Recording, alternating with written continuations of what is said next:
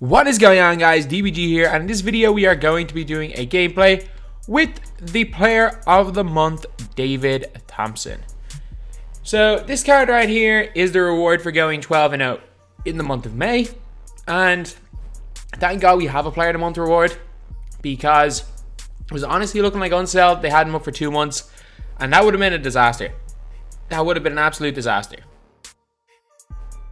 Yeah, so 2K have kept on their trend of the last 3 times of giving us really undersized players, giving us Darren Williams, giving us what's his name? I'm trying to think. We got Darren Williams, then we got Wes Unseld, and then we have David Thompson. So we got undersized players for all 3 of these positions. David Thompson only being 6'4", but David Thompson has got 12 Hall of Fame badges, 1-man fast break, chase down artist, difficult shots, pick dodger, tireless scorer, defensive stopper, lapsity finisher, posterizer, acrobat teardropper, pick and roll maestro, and relentless finisher, as well as 11 gold badges.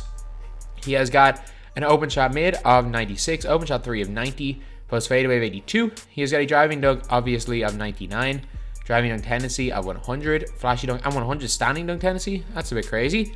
He's also got a 95 standing dunk, which is very, very crazy for a 6'4" player.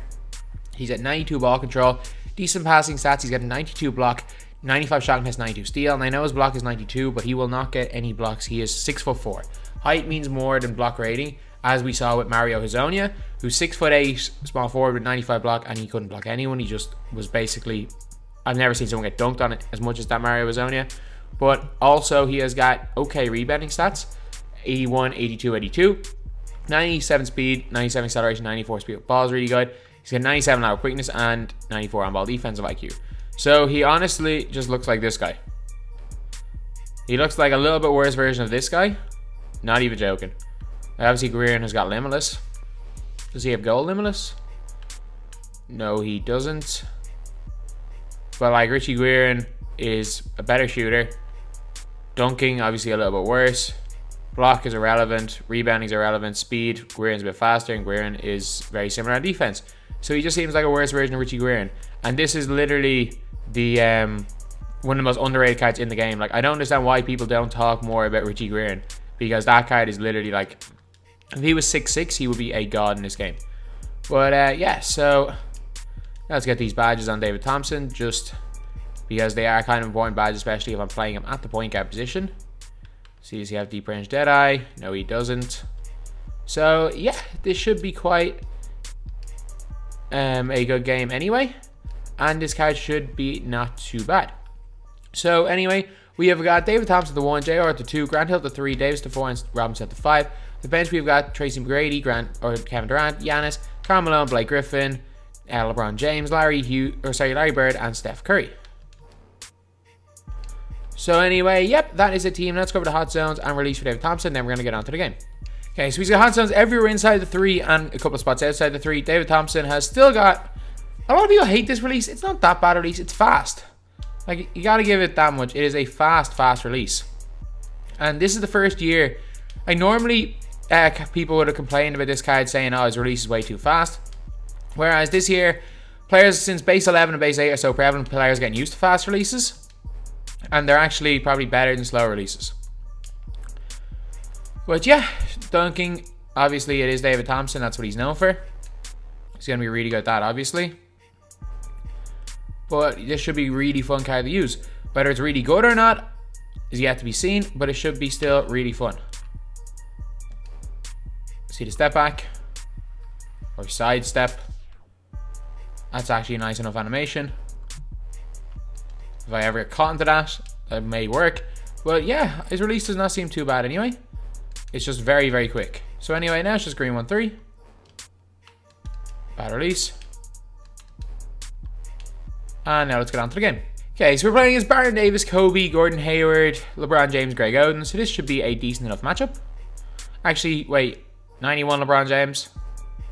That's really not a great card. So we do have definitely a massive advantage here. Okay, he is cold and it's been he's cold and it's been 28 seconds.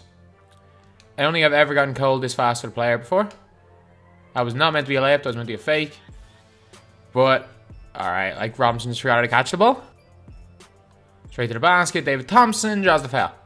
Alright, let's knock down these 2 free throws and hopefully it stops him being cold. Okay, Green's the first. And he hits the second. Good job. Free ball, green light. Good shot, David Thompson. Spin him. Oh, what a dunk right there. Okay, with the high standing dunk rating, that could be his thing that he's really good at. Free ball again. Can't hit it. Fade away. Green light. Good shot. Tough layup, but he puts it in. And even though it was a bad start, he still does have 11 points in 2.5 minutes. I think he's genuinely not even far off being on track for 100, like. Wide open. Good shot, Thompson. To the basket, David Thompson jams out on LeBron James. Okay, he has got slasher, shot creator, takeover. Not a bad combo. There we go. That's not too bad. Maybe it is. Surely. There we go. Finally scored a takeover. Nice layup. Good job. Alright, he scored a fair amount of points in this quarter. Steph from deep. Green light. Good shot. We're only shooting 48% from the field, which is not great at all, to be honest. Steph missed the fadeaway 3. Like, I'm not worried. Like, I'm going to win this game and win it very comfortably. I'm not taking the game too seriously. I'm taking a lot of bad shots and just kind of not focusing too much. Like, it's going to be an easy win anyway. From deep. Knocks it down. Good shot. Mid-range. That's open. There we go. Once you get used to his release, it's actually not bad at all. Okay, this guy's actually made a ball game again. Steph comes down. It's a bad release. Come on. I gotta start hitting those shots. Fade away. Green light. Good shot, T-Mac. Bad release. What? Steph Curry knocks down the deep 3. Blake Griffin fades into the shot and he knocks it down. Okay, Giannis is there as a rim protector. Steal. Pull up. T-Mac knocks down the deep 3. Now all of a sudden it's back to 12 points just because of how OP these cards are. Hall of Fame Limitless is too OP this year. It is way too OP. Free ball, bad release, but he knocks it down. Straight line to the basket, David Thompson gets swatted. But he does get the mid-range shot out of it and knocks it down. Ball up. And David Robinson scores with his forearm. That's a bit crazy. Good fade, good shot, David Thompson. Like, I actually will probably be one of the only few people that actually like his release. Because I know through the years, he's had always the same release and everyone's hated it. But again, as I said in Shooter, maybe people are more used to it now that he's... Obviously, everyone's used to fast releases. Green light, good shot. But it's nowhere near as fast as something like a base 11. Got him. Leaner, green light, good shot. Okay, I've got it. Nice layup, good job.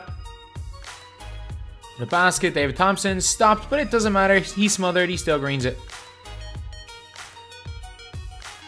Okay, Leaner, green light, good shot.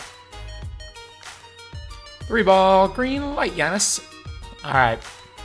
This has just become a complete blowout. And that's probably him done. Yep, that's a rage quit. So anyway, that's the video. Do I think David Thompson's going to be a game changer? No. But to be completely honest, since Dr. J, he's probably the best of the reward cards we've gotten for for Unlimited. Like, I think he's much better than the Isaiah Thomas. I think he's better than all the rewards we got after Isaiah Thomas. Hakeem, Ginobili, Julius Erving were the best 3. And I think definitely David Thompson slots in somewhere in around that range. David Thompson, yes, he's got a really fast release. And a lot of people just dislike his release based on what it's been in previous years. But trust me, this year it's better. Not even, well, it's the exact same. But we're all used to faster releases. We've been spoiled by base 11. We've had to use faster releases because of the whole shot contest. And because of that, David Thompson's release is actually money. As you guys can see in the game, I was hitting an awful lot. I was greening an awful lot with him.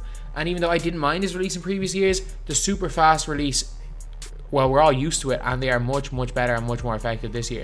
Especially with the shot contest, you need a quick release to get it off. And that's something David Thompson definitely has. So this card, obviously, he can do everything. He can shoot. He's got a decent post fadeaway. He can dunk unbelievably well. He's got some great standing dunk animations, which can be OP if you're looking to spin dunk. There is nothing David Thompson can't do. And honestly, if you're looking at 2 guards, I'm not going to make a tier list today. I will do that some other time. But I will put him on around the level of a Richie Guerin. And that's a good sign. Like, if he's even close to Richie Guerin, that shows how good he is, because this Richie Guerin card is the GOAT. I put him kind of a little bit below the likes of Clyde and Brandon Roy, but I put him kind of in the like 2nd or 3rd tier of 2 guards. I'm not entirely sure because he doesn't have a lot of cards in his account, this guy, but he'd be in like the 2nd or 3rd tier of 2 guards. I don't necessarily know what cards are around the same tier, but he wouldn't be really a God Squad player. However, if you are kind of a budget player, he could be a star for your team. If you're looking to make a no money squad and you think, is it worth it going 12-0? Definitely. A lot more worth it than Wes Unseld. He's a lot more usable in the 6'7" center. And David Thompson is a card I'm definitely going to look to pick up, because he's someone that I have a feeling I can build a team around, I can do really well with, and he's going to be a guy that's going to be using a lot of squad builders later on in the year. So anyway, yep, that is the video. Is it an unbelievable card? Debatable. Is it a good card? Without doubt. Anyway, thank you guys for watching. Please like, comment, and subscribe.